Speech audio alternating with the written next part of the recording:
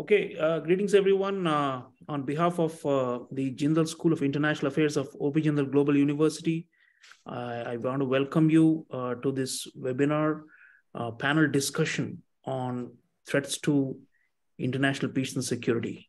Jindal Global University, where Jindal School of International Affairs is located, is in the National Capital Region of Delhi and is one of the most reputed private institutions of the country. And we have been associated with the premier online learning educational platform, Coursera, for almost 2 years now. And our flagship degree program in the field of international relations is available to all of you. It's the master's degree MA in International Relations, Security and Strategy. And we are admitting students for the spring semester, for the spring cohort, the spring semester begins March 1st, which is very soon. And we would strongly encourage all of you who are interested to learn from our learned professors and to acquire knowledge and in-depth understanding of international security issues to think about joining our master's degree. So the point is we are gathering here in order to talk about an issue that's always of paramount importance in world affairs. Forever there have been threats to international peace and security, but we are obviously going to focus on the contemporary threats. And for that, I wanted to begin by talking about flashpoints. As you know, there are different regions and sub-regions of the world, and many of you come from different regions. I encourage you to please, in the chat box, post the countries from which you are all logging in so that we have a better sense of the geographies that are being covered. And you can also post questions in the Q&A section while we are talking. So different regions and sub-regions of the world, all of them with their own peculiar security dynamics, but many of which are in flames, many of which are in dire crisis, and many of which are facing either active or slow-burning armed conflicts of one form or the other. And also in some regions of the world, a buildup that could eventually break out into more wars. We are in definitely a darker era than even, I would say, 5 years ago. And things have worsened. And the chances of, a conflict between two countries or in a wider region or even internally within a country flaring up and becoming bigger and engulfing the whole world are quite high in the current era, where the so-called unipolar era of US-dominated liberal world order has become significantly weaker, and there are many challengers to this liberal order, revisionist states, but also many non-state actors and groups that wish to remake their respective regions, if not the whole world. So we are living in dangerous times, and that's the opening remark I'd like to place before you. And it is for all of us collectively, those of us who are interested in international security, to wonder what went wrong and how can we fix it.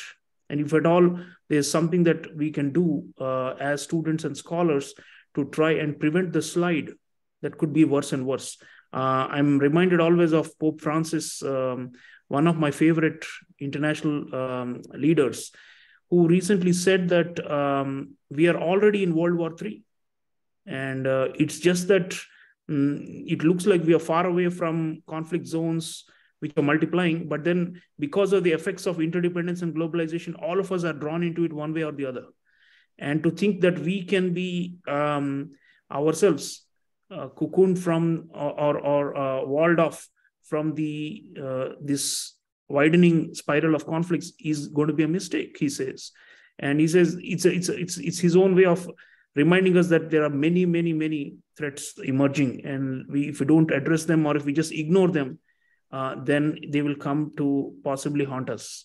So, of course, the technical definition of a world war is far from what we are today, but then there are buildups, as I said. So let's focus on some of these flashpoints in the discussion. We have a very eminent panel with us, And you know the bios of each and every panelist, and I'm not going to introduce them, but I'll invite my colleagues, my esteemed colleagues, scholars and scholar practitioners from the Jindal School of International Affairs to come in and share their views on these flashpoints. I'm going to start with the biggest flashpoint of all, which is, of course, the war in Eastern Europe, that instead of dying down and instead of going into a freeze, has actually become hotter as we reach the first anniversary.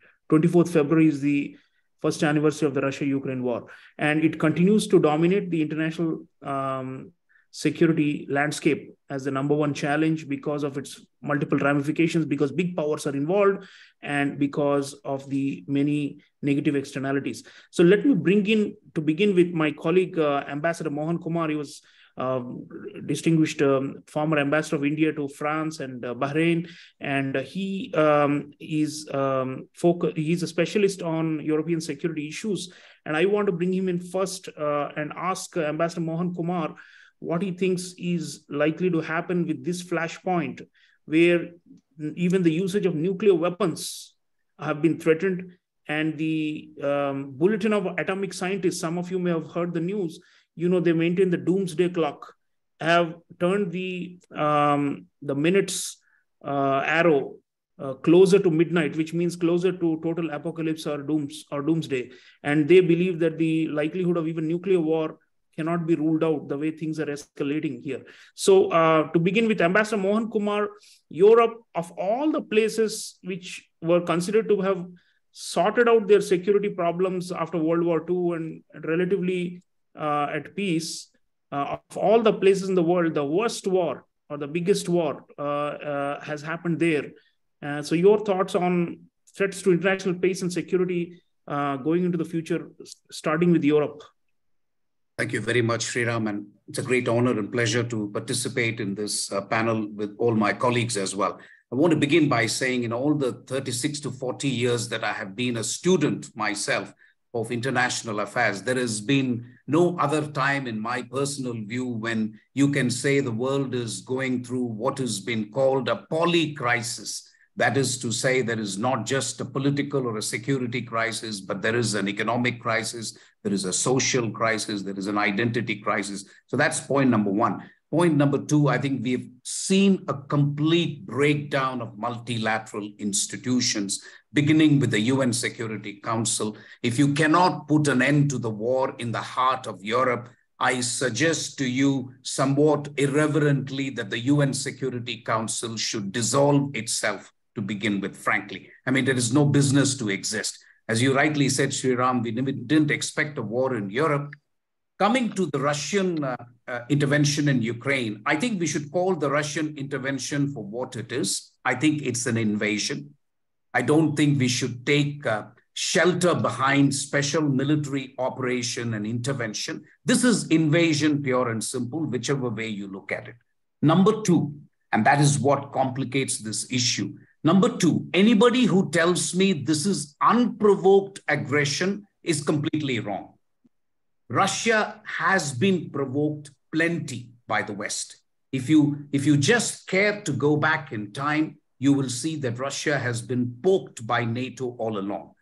But that doesn't justify what Putin did, what Russia did, because it is a violation of the UN law issue, the UN Charter, the territorial integrity and sovereignty. And there are international agreements signed between Russia and Ukraine, going back to the Budapest Agreement. If you want, you can Google it, take a look at it, which actually, for example, Ukraine was to give up their nuclear weapons. In return, its territorial integrity was to be protected. That was one of the key agreements signed by Ukraine. So whichever way you look at it, I think Russian invasion is condemnable and unjustifiable.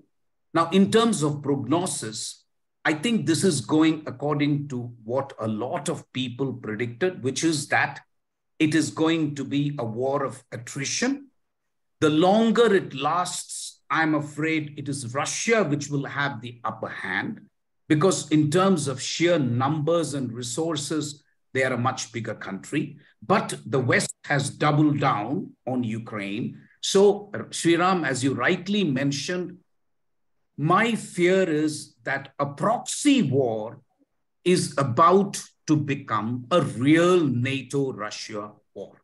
It is not yet a NATO-Russia war. It's a proxy war. But if you go down the route of Abrams tanks and Leopard tanks, and then you choose to give them F-16 aircraft, you choose to give them the long-term missiles that now Ukraine seems to be asking, then I think you are seeing the transition from a proxy war to a real war between NATO and Russia. So where does that leave countries like India? For no fault of India and of several developing countries, there are important ramifications of the war in Ukraine, which is affecting us, beginning with disruption of supply chains, fertilizer availability, sunflower oil availability, food grain availability, not so much for India, but for Africa. There is energy security, which is at stake. We are now buying Russian oil. I don't know how long we will be able to buy it. For India, the existential issue is also what kind of Russia are you going to be left with at the end of the war? After all, 70 to 80% of our military platforms are Russian, whether we like it or not, as of today, especially the Army and the Air Force, much less for Navy, but the Army and the Air Force, it is 70 to 80% military platforms are from Russia. So what do we do and what should the strategy be? I think as India takes on the G20 presidency, there have been lone voices here and there saying that India should take it upon itself to mediate between Russia and Ukraine. I personally think it is a tall order. Not sure we have the agency to do it, but I think it's worth trying. Certainly, China's and India's message to Russia that a nuclear war would be unacceptable seems to have been heard for the time being by Putin. That's the impression I have. But we are looking more and more at the unpredictability of the leader in Russia. But to be fair, I would also say them in March 2022, if students care to go through, there was a proposal put forward for a resolution of this issue, frankly, to declare Ukraine's sovereignty, neutrality. There was a broad outline of a problem. My understanding is that the West vetoed it. And that is why Ukraine went back on that proposal. And then, of course, we know what has happened since then. 100,000 people have definitely died on either side. And I put it to you that 100,000 for Russia is a small number, but 100,000 for Ukraine is a very big number. To blandly follow the Western media and say that Russia is losing the war would be a mistake in my personal view, because whatever it is, Russia is sitting on 20% of Ukraine's territory, and that cannot be wished away. So what is it that both sides hope to gain? I think in terms of Russia, I think the Crimea would be non-negotiable. Crimea would be non-negotiable for Russia, but Donbass may be a subject of negotiations. As far as Ukraine is concerned, their position seems to be that they must get back every inch of the territory, including Crimea. I am simply unable to understand, Sriram, how Ukraine can do that. So in the middle of all this, how do you have any kind of talk between Russia and Ukraine? For me, the only way out is perhaps a combination of Indonesia, India, Brazil. These are the three troika of G20. Indonesia was the previous president. India is the current president. We're going to hand over the baton to Brazil. This may not be as outlandish as it sounds. I think there could be something in it. I believe that the Western powers have forfeited their right to intervene, including Turkey, because France certainly could have done this, but now I don't think it's in a position to mediate. So I think combination of India, Indonesia, Brazil may just work. But I think we should keep, I'm going to conclude because I know a lot of speakers and we have a record number of participants, Sriram. My request to you is perhaps we should allow them to ask questions. I never thought 150 people will attend, but I just want people to go through the RAND report, which is interesting. Everybody knows RAND Corporation. It is a military-oriented organization funded by the United States government. The RAND report is calling for a negotiated end to this conflict. Point number one. Point number two, the US General Chief of Staff, Milley, is also asking for a negotiated end to this conflict. There are enough people outside the government in the United States who strongly believe that the more the war drags on, it is not in the interest of the United States. So I will conclude here, Sriram, but happy to really interact with this record audience. Thank you. Thank you. Thank you. Thank you, Ambassador Mohan Kumar. So on one hand, there's a breakdown of the formal institutions like the UN and all, which seem totally paralyzed, at least on the question of bringing the war to an end or even ushering in a ceasefire, although they are doing smaller level arrangements for food grain shipments and prisoner exchange and humanitarian aid and such things.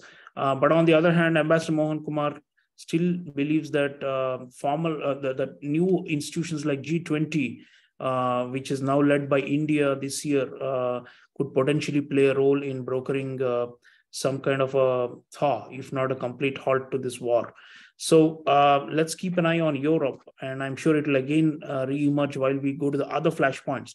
Now let me move on to East Asia. Now East Asia is another powder keg. There's no doubt that some of the most high tension, high wire acts of confrontation and clash and tension and competition exist in East Asia. There are a couple of issues there. One or three, I would say. One is the whole focus around North Korea and its missile and nuclear programs. North Korea is on the verge of testing its 7th nuclear device. It can happen anytime.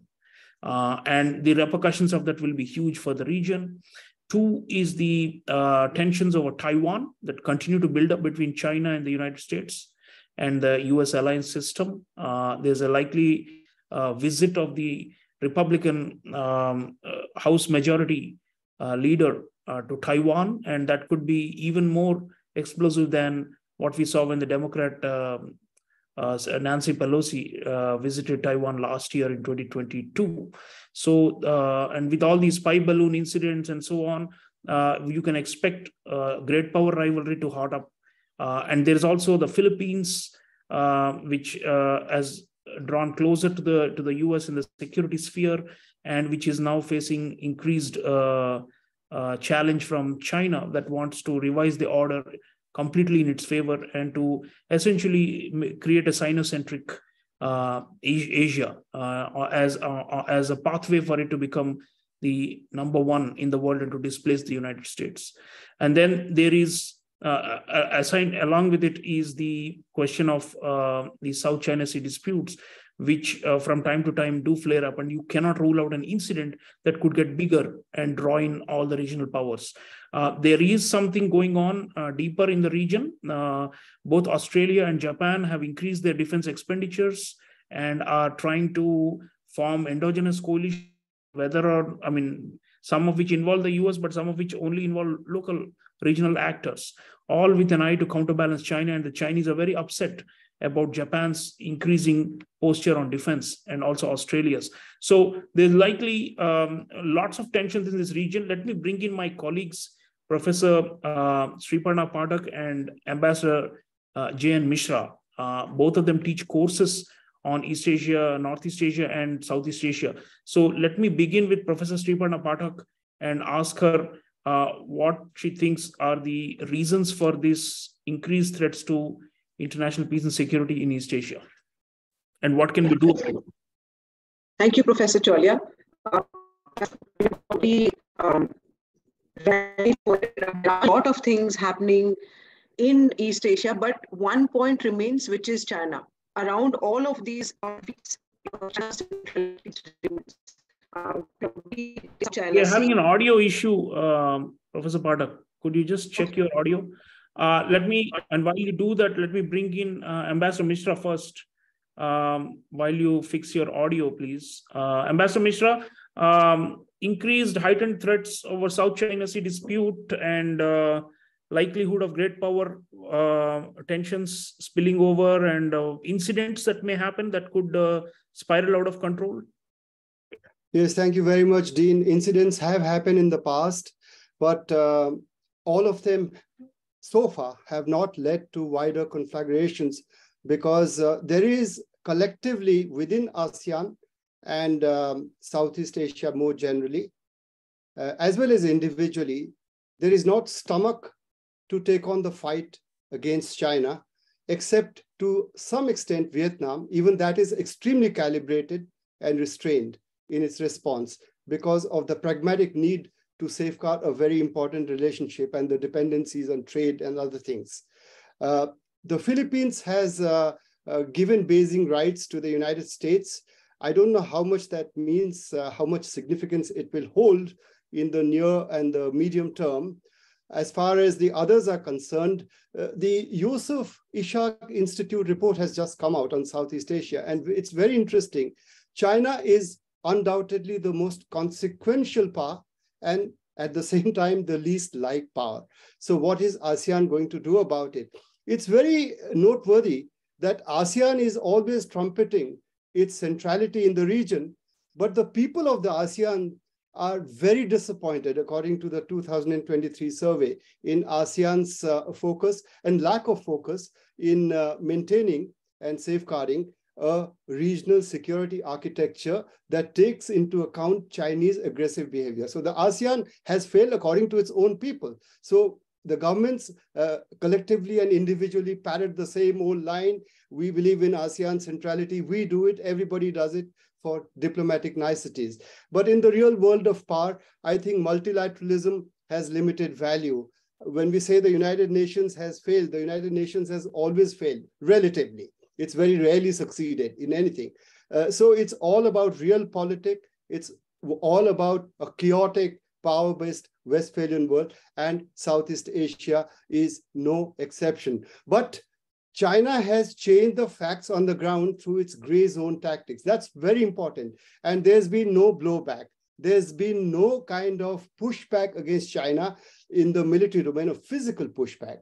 And no country has been able to do it. And ASEAN itself is divided. We know Cambodia, Laos on one side, for example, and Vietnam and the Philippines on the other. But Vietnam is a kind of an outlier because it has its historical problems with China. It's the only country, regional power, that has some ability to stand up to China, as their white paper, Defense White Paper 2019 says we need and we should go for multilateral security partnerships for the first time ever. But they do not name China because China is their number one trading partner. 20% plus of Vietnamese trade with China.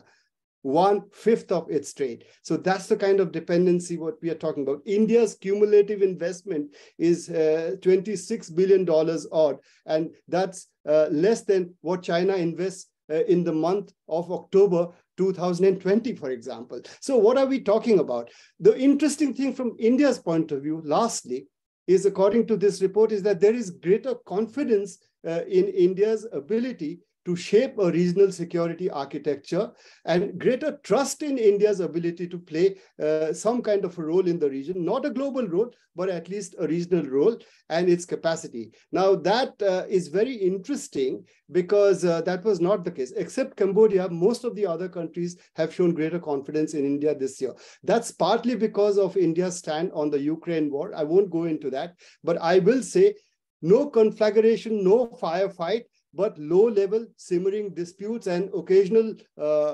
clashes will happen. Thank you, Ambassador Mishra.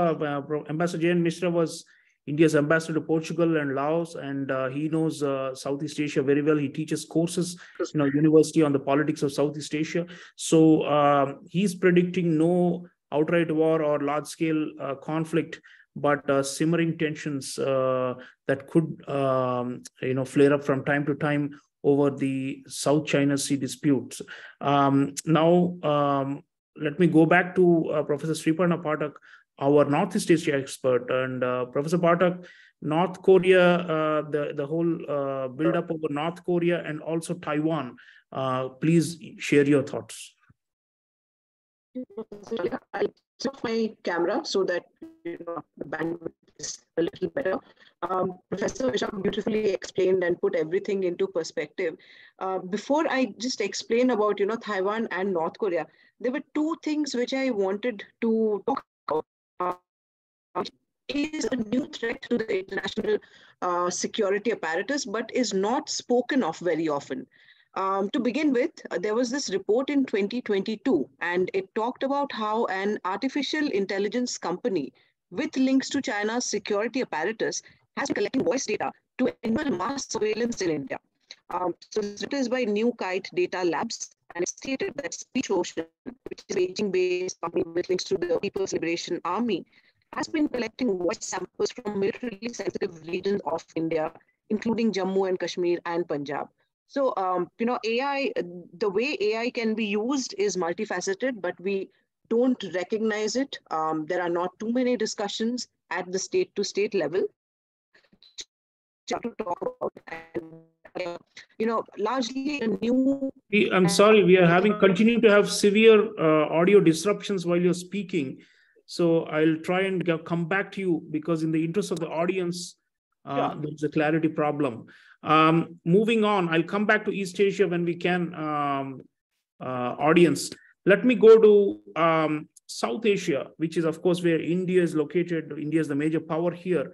And we have two South Asian specialists among our colleagues who are joining, Professor Jyoti Pathania and Professor Sriradha Datta.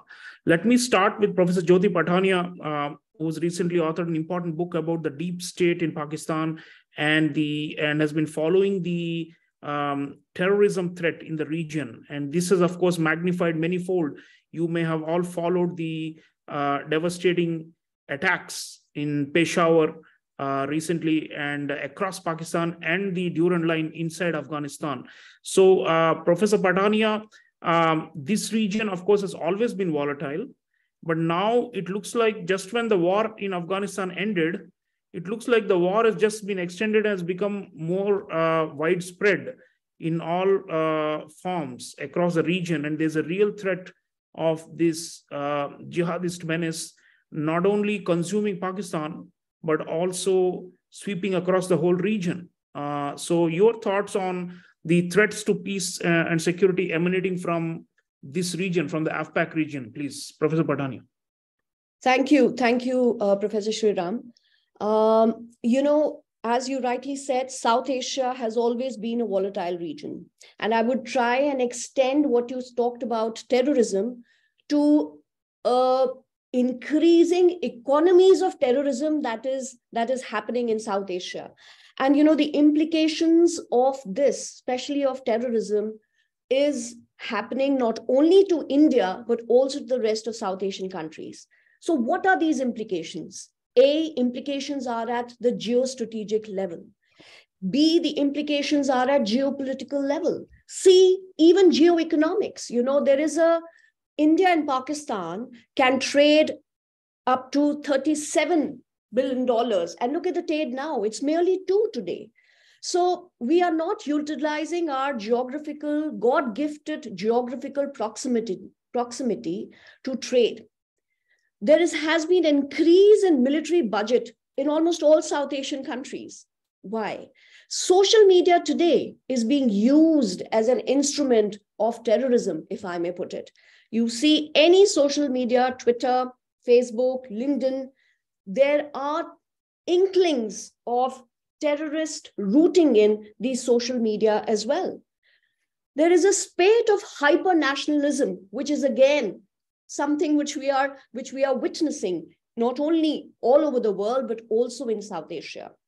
But to come back to the point of terrorism, in South Asia, as long as terrorism, proxy wars, and insurgency remain embedded in the mindsets of, I would say, the Pakistani military or the deep state continuum will have its ramifications on the rest of South Asia. They have created a monster, and that Hydra-headed monster in the form of Tehreek-e-Taliban Pakistan is engulfing their own creators. I think I'll stop at that.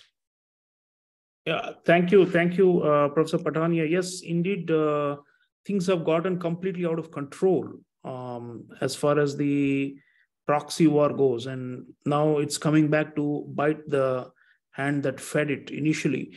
Viewers, if you are from many other parts of the world, people often look at the problems in the region in terms of India-Pakistan conflict over Kashmir, but now it's become much bigger. In fact, the Prime Minister of Pakistan, Shahbaz Sharif, after the devastating terror attack on the police headquarters in Peshawar, he said that the number one threat Pakistan faces today is terrorism. It's not India. So I think, yes, things have changed, but one would hope that the entire system wakes up to the reality that, they are committing suicide out there, a large-scale collective suicide, and it's getting worse. And on the Afghan side, also, there's a severe humanitarian crisis and complete breakdown of law and order under the Taliban rule, with daily attacks by ISIS and other terror groups.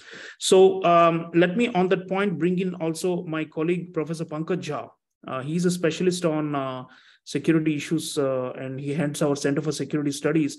And I'd like to bring him in on this terror question. Often, Professor Jha, now we are saying that big geopolitics has come back, and it's now back to nation state versus nation state rivalry, which had seemed to be vanishing after the Cold War ended. Now we are saying that these, great power rivalries and regional power rivalries are the main drivers of instability. But then there is also the so-called non-state actors, and we can't completely discount them. And the ISIS, Islamic State, and then the Al-Qaeda and other affiliated groups continue to regroup across West Asia. You are seeing that in Iraq and Syria, even the earthquake-affected areas. Most of these are jihadist groups which control those places, like Idlib province.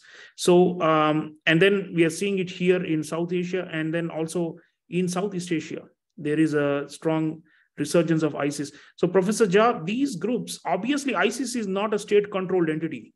It's a genuine transnational terrorist group that cannot be called the puppet of any government.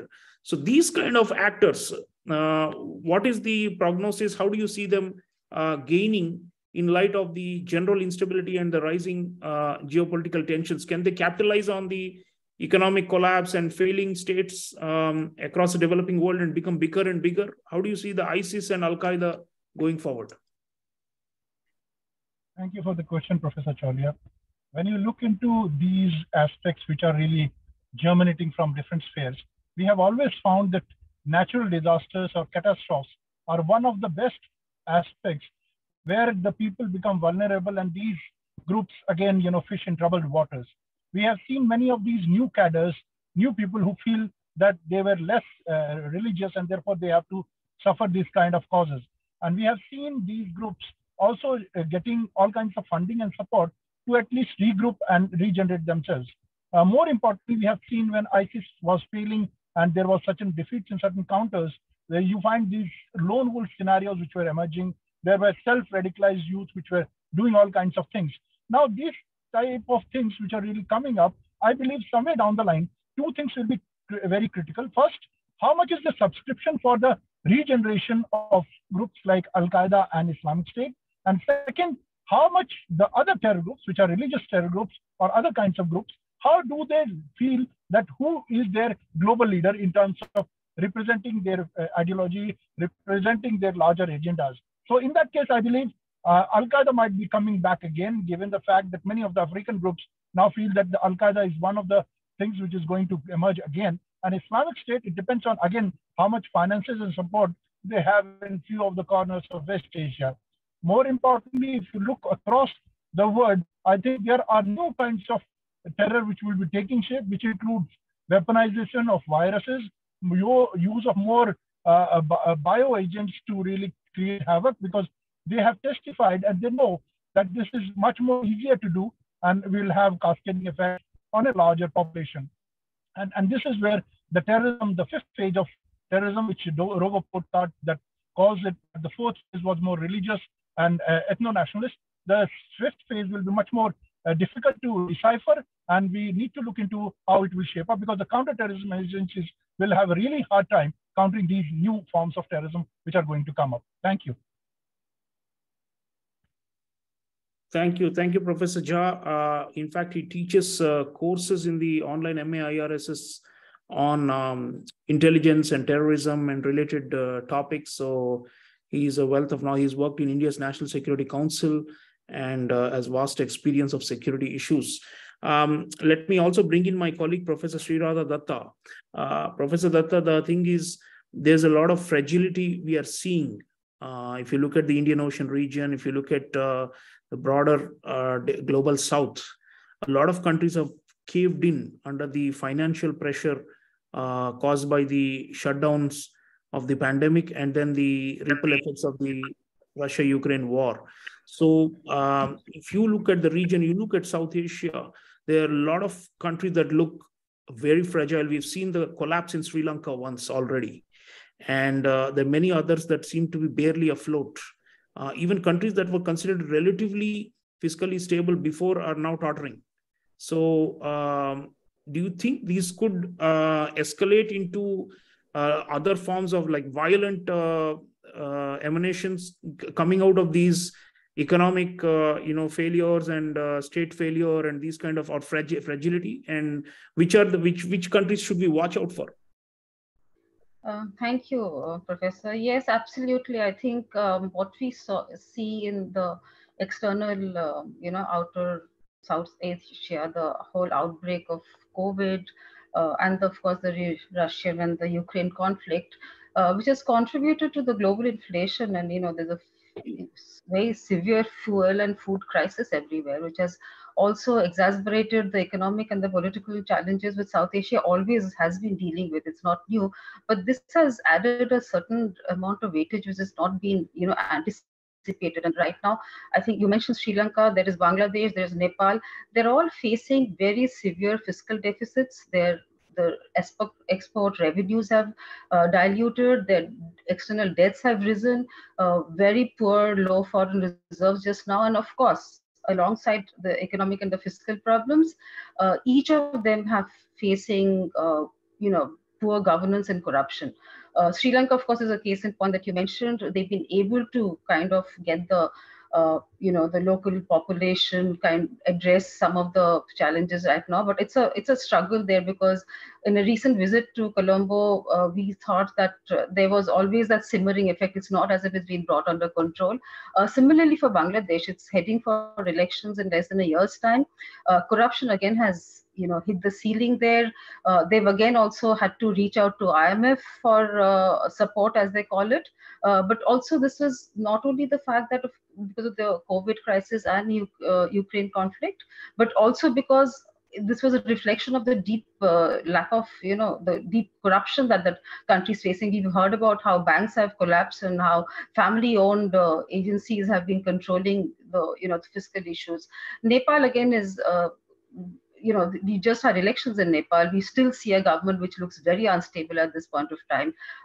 Again, both Sri Lanka, Nepal, and Bangladesh, we've seen from time to time people come out in the open and on the streets. And I think for the time being they've managed, but it's not something that they'll be able to ward off unless there's some very severe reforms and strict reform packages being forwarded. Of course, I think the point here I would like to say that there's been a mention of China here, and I think in South Asia also, China has been a very prominent player.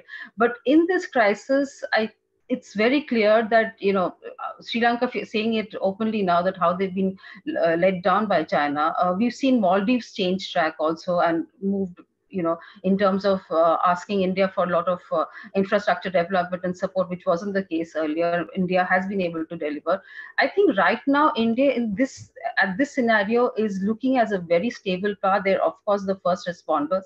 As we are aware, we've also seen that how, in terms of lines of credit, India has given the largest to Bangladesh. But in this particular economic crisis, we saw India, unhesitantly give that 3.8 billion. And of course, a lot of infrastructure projects are going on, including with Nepal. We are aware of the fact that all these states at some point of time have some kind of tension with India, despite the fact that there is no open hostility really. But it's something. I wouldn't say it's still very stable. I think there are crisis points, just as like in Pakistan and Afghanistan. It wouldn't be so terror driven, but at the same time, economic and social misgivings continue to be some of the points that we need to watch out for in South Asia. It's difficult times ahead. I mean, while I would say that again, India has been of consolidating power here. Every region right now, every nation in South Asia is looking up to India and India's support, and I think India right now has been able to deliver on its promises, but it's still a struggle, and I think we need to be very cautious about the days ahead. Thank you, Professor Datta. Yes, difficult times ahead, and there's only so much that external rescue can do in these kind of situation where the fiscal mismanagement and the corruption and it's been hollowed out from inside. And I saw that a number of friends from West African region are also in the audience, from Niger, from Cote d'Ivoire, from Mali and other places. And what we are talking about. In fact, there is this large-scale resurgence of so-called Al-Qaeda or ISIS or affiliated groups there, many of which are linked to weak states and lack of governance reforms, and in some cases even dictatorial regimes. We are seeing also a tussle between France and Russia for control in this region, with many of these former Francophone countries rejecting France's role and instead inviting the Russians in. It's very interesting developments going on there, but fragility is the point we are making. South Asia and Africa, the region we are in, and also the African continent is where, of course, the maximum rates of poverty remain. And therefore, these are regions that are explosive, inherently, structurally, due to these problems. So when we talk of threats to peace and security, is not only large-scale warfare or aggression or attacks by big powers against or proxy wars. It's also these kind of festering problems that can become big and then can magnify beyond control. So we'll talk about a few of these issues also, Somalia, Ethiopia, and the famine in East Africa, which is the most severe one since 1980s. So we are looking at large-scale tensions arising as a result of these underlying structural problems. I'll try and get my colleague, Professor Sriparna Pathak, back one more time to talk about the missing links in Asia, which is the North Korea and Taiwan, and these two flashpoints. And we'll see if we can get through with her this time. Professor Pathak? Thank you, Professor Chaulia. I'm really sorry the internet connection is not stable. I'm still not sure if you can hear me clearly. But, with regards to Taiwan, Taiwan is an industrialized country. One of the reasons why China would want to retain control over Taiwan is because of the entire chip-making industry. The United States of America also would not want to overlook this entire capacity which the Taiwanese have. So Taiwan is definitely a flashpoint. Will China attack it at any point soon?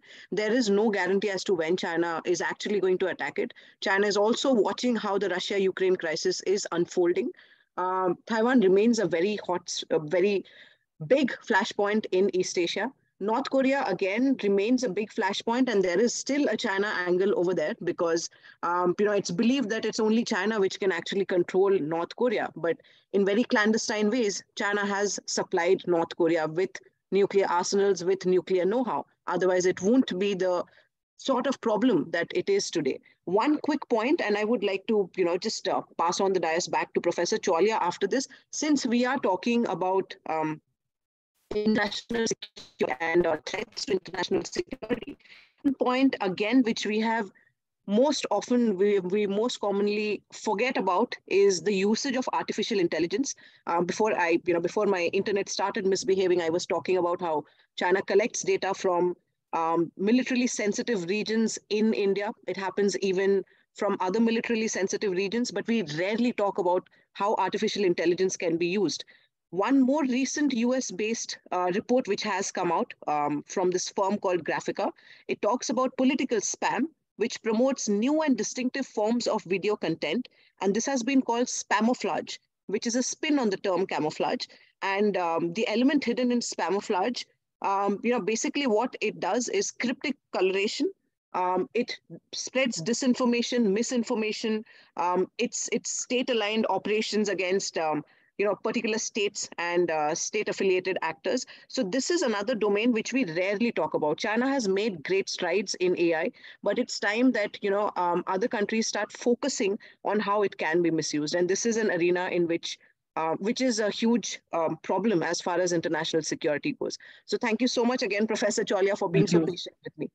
Thank you so much. Yeah, well, the Chinese surveillance has now come up to center stage, and something that many countries are worried about. And we'll have to see whether more such so-called spy balloon type incidents can metamorphose into something bigger. Now, last but not least, Ambassador Ravi Thapar, Executive Dean of the School of International Affairs at Jindal University. I'd like him to come in. He's a specialist on Global South and on developing countries, and he's a great believer in South-South cooperation. He teaches courses on these issues. Ambassador Thapar, you've heard the whole discussion. We've discussed a wide variety of threats to international peace and security, but it's quite obvious that the bulk of the suffering that we are seeing and we are going to see as these things break down, as the systems break down and the institutions fail, is going to fall on developing countries. And today, I'm just looking at the nationalities of those who are in the audience. The vast majority of them are from the Middle East / West Asia, from South Asia, from Africa, and a few from Latin America. So going forward, these countries, the Global South is facing enormous challenges. So how do you think they can cope with these threats? I mean, one is the old recipes of unification and of regional unification. Like we have the African Union, and the African Union, if there is a war in Ethiopia with the Tigray region, then the African Union steps in and tries to negotiate and bring it to a halt. If there is conflict in the Sahel region, again, the ECOWAS should do it. If there is a problem with Venezuela, then the regional institution, CELAC, or one of the other ones in the OAS should do it. So that has been the formula, right? But right now we are not seeing these regional institutions being that effective. So what do you think lies in store in terms of peace and security for the Global South as a whole? Your thoughts, sir? Professor Chaulia, I may be forgiven to also bring in some security aspects, because I happen to be the last speaker and I did handle the Foreign Ministry's security dialogue, counterterrorism dialogue, for 3 years. Let me just say, or attempt to diagnose, a lot of the problems today, I think, have subterranean fault lines. We have actually laid down, after the World War II and the UN system, a framework which we thought would address global peace, the welfare of mankind, etc. But the fact is that during the last 75 years, this has not worked the way it should have. In fact, the Global South's standing criticism is that despite all the promises which have been made, the most recent being Millennium Development Goals and then the Sustainable Development Goals, which are a great vision. I'd also exemplify to you the climate change promises after UNFCCC talks in Paris, where $100 billion was promised for green technology adaptation to the Global South countries so that global warming could be curtailed. None of this has actually played out the way it should be.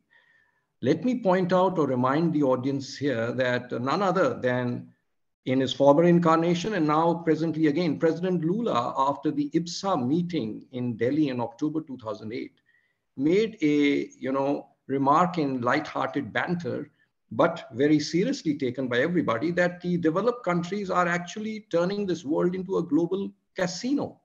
And they are playing with the lives of people because there is a very, very ill-defined global monetary and financial architecture. We find that the G7, the G8, of course, after Crimea War became G7, and the G7 is increasingly not as important or listened to as the G20. And the G20's origins actually start off from the global monetary and financial architecture. So what I'm trying to say is that basically what we created after the World War II and the UN system is a very inequitable world. There are extreme pockets of poverty, malnutrition all over. Global economic divide, which I have taught for, in the last semester or two, Professor Jason Heikel in The Divide very clearly identifies the problem. 10% of the top population of the world is walking away with 52% of the global GDP, the global income, and 76% of the global wealth. I mean, the bottommost 50% are left with only 2% or 8%. 2% of the global wealth and 8% of the wealth. A billionaire was born during COVID every 76 hours. That's the kind of inequality. And 160 million people were pushed into poverty during COVID. Elon Musk had resources to buy out Twitter for about $45 billion. And Ceylon, Sri Lanka's total global debt was about 44 billion. And people were joking around that if he buys Ceylon's debt, he'll become Elon Musk.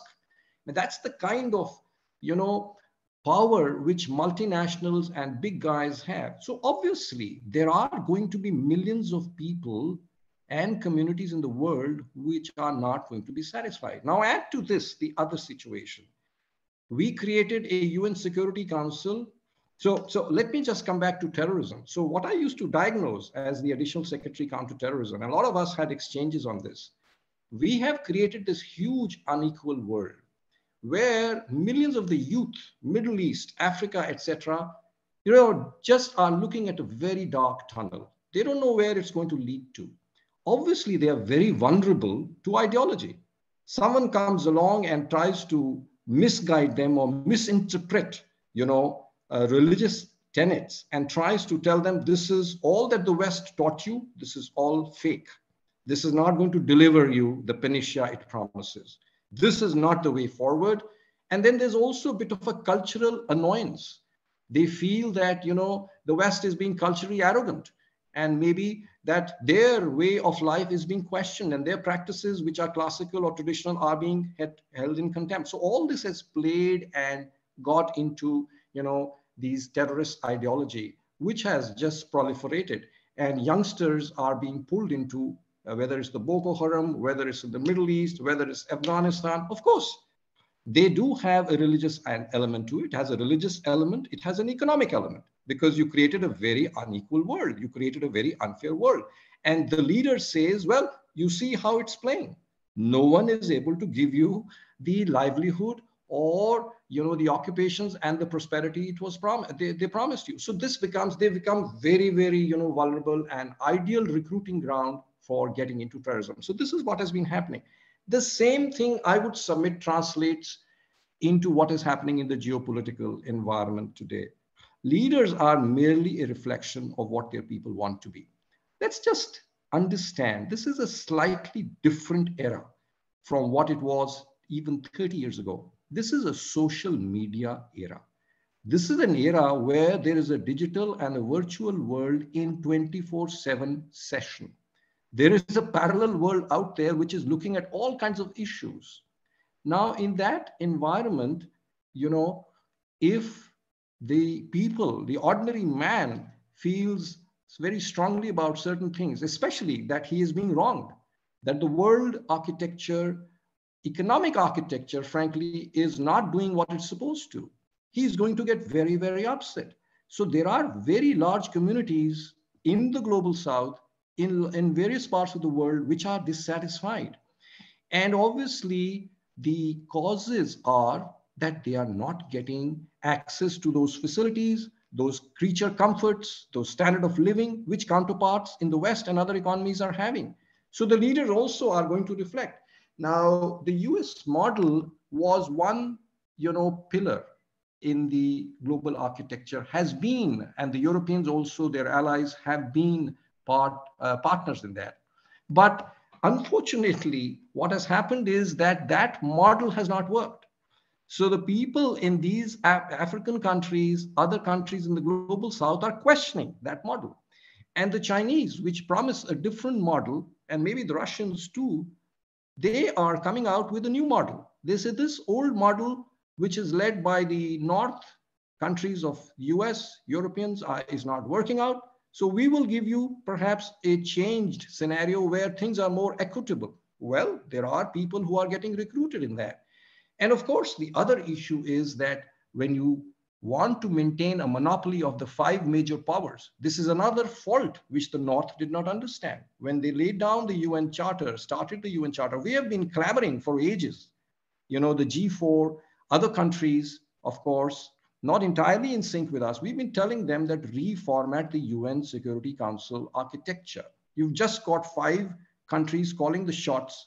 Well, one of them decides to, sorry. Yes, yes, thank you, Professor Thapa, for paucity of time. I'll have to hold you, but he's a fascinating person to learn from. Yeah, so the global south, basically, I'll just finish off.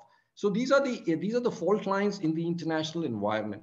So what the global south has to do, I think it has to wake up, it has to resonate, and it has to show more unity. It should not be partisan and get into temporary, alliances or friendships between global powers. It should be together. The Buenos Aires Plan of Action, I think BAPA, which took place 40 years ago, and then again recently in 2016, it talks of using technology. It talks of using, resonance and unity on various issues, coming together at the UN, coming together to fight out and get a better cake, better share in the global economy. I think that is the only way forward, because otherwise, and my last point, I know there's paucity of time, the solution for the present problems, I think, is also going to be economics. China is still holding on because China is deeply, deeply involved in the economies of all the world. Its goods and services are being sold all over. It does not want to be seen as having violated those principles, because otherwise it will be boycotted.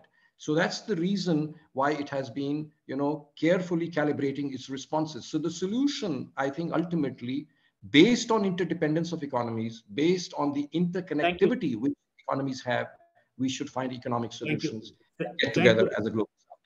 Thank you, Ambassador Thapa. He was India's ambassador to Panama, and he's got a focus on economic issues. And in fact, students who are in the audience, what is quite clear from this discussion is that security threats and threats to peace and security are not solely in the domain of military or political problems. They're not just confined to competition between countries.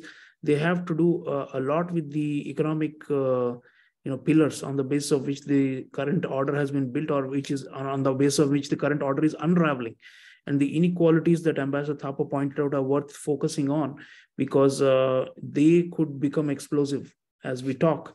As he said, anyone who's frustrated and who's feeling powerless now has so much over the internet to be able to go out and cause mayhem. We are seeing a lot of that around the world, and lone wolf attacks and organized attacks, and of course, large-scale uprisings, insurgencies, and terrorist movements. So we are actually at a breaking point. In many ways, it's not good news, but it's good news for you, enthusiasts of international security, because we have created this master's degree program, especially for those of you who are worried and who are concerned about the state of the world, especially for those of you all who believe that, things are going downhill and we need to acquire knowledge and understanding about problems first, and only then talk about action and what all we can do to prevent this free fall, or to just set a floor under this declining international system. Otherwise, without knowledge, with half-baked knowledge, or with just informing yourself based on reading world news, it's not sufficient. So that's why we've created this master's program. I invite you all to apply to it. We are continuing admissions into the MA International Relations Security and Strategy program on Coursera. And the links have just been shared on the chat by my colleagues. And I'll ask my colleague, Professor Devika Mishra, to close this event. She's the person administering the entire online MA IRSS degree, and she's also a Latin America specialist. We didn't have time for her to speak about Latin America, but maybe you want to come in on that, Professor Mishra, and then also talk a bit about the admissions before we close. Thank you, Professor Chaulia. I'll not take too much time for, I know that we have overshot the time limit, and there are some 150 students here who've logged in from all over the world. I firstly really want to talk about the degree, as you can see on the screen. This is offered with Coursera, our platform partners, and it's a premier one-of-a-kind degree that combines IR with a very specific intelligence, security, and strategy focus. As you would have seen from the panel that has been assembled for this talk, we have a bunch of academic practitioners like Professor Mohan Kumar, Professor Thapar, Professor Mishra, along with career academicians like Professor Chaulia, Professor Pathak, Professor Datta, and of course, Professor Pankaj Jha and Professor Patania. Many of them teach courses which you will not find in any other online degree. There is an active MOOC that has been designed and curated by Professor Chaulia called Power and Foreign Policy and International Relations that you can go and take a look at. Admissions are open. Very quickly to wrap up about security threats in Latin America, I think it's fascinating to see the level of political instability that has been unleashed post the pandemic, whether you talk about a climate instability, whether you talk about political instability in terms of fracturing of political parties, whether you talk about social movements fracturing. I mean, it almost seems that, you know, protests can't seem to really make up their mind as to the direction that they really want to take the conversation forward in. And I wish we had more time to talk about this, because I saw that there were several students who had joined us from Latin America. But again, like Leela has been mentioning, please write to us at online@jgu.edu.in and apply for the MA online degree. And admissions opens till 28th February. Thank you so much. Thank you for your time. Professor Chaulia, over to you to close us. Thank you, Professor Mishra. Yes, well, we didn't have time to discuss the crisis in Peru and the simmering problems in Brazil, the polarization, and many other topics from the Caribbean also, where Haiti remains a sore spot with a severe governance breakdown where gangs are controlling the country. So it's our collective endeavor in this master's degree program to get you to think about all these major problems, to get you to think about how countries formulate their strategies in this deteriorating environment. And of course, hope that countries come together and also solve global governance problems. But for all that to happen, the first step is knowledge, systematic understanding, and that's what we are doing through our MA IRSS degree program. So I invite you all to apply to it as soon as you can. It's on Coursera. The links have been shared, and please, we look forward to your applications, and so that we can continue these discussions, very, very stimulating discussions about the state of the world and the future of global order and such big questions in the classroom with all of us. So we look forward to your applications, and keep an eye out for the MA IRSS on Coursera. Thank you so much. Thank you to colleagues.